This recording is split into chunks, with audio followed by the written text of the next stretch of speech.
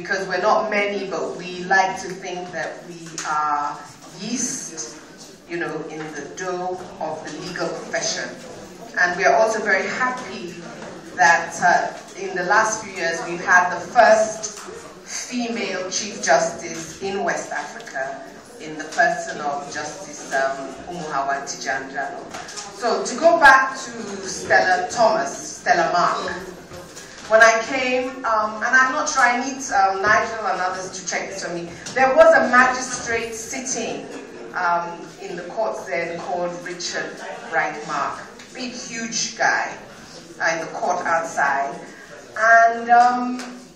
I think, and you know, in Ms. Wright's office, because it was almost like an archive, and I'm really sorry that when the rebels came back to Freetown in 1999,